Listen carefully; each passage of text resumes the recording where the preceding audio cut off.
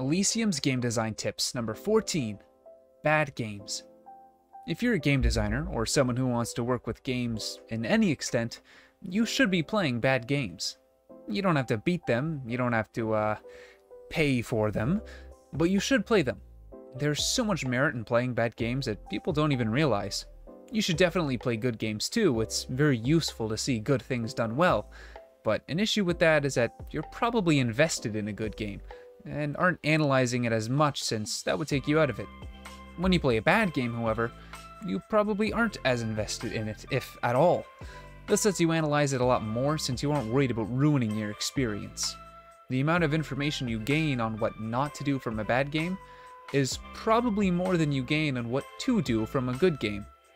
This is mostly down to the fact that what works well in one game might not work well in yours, but something bad in one game will very likely always be bad in any game.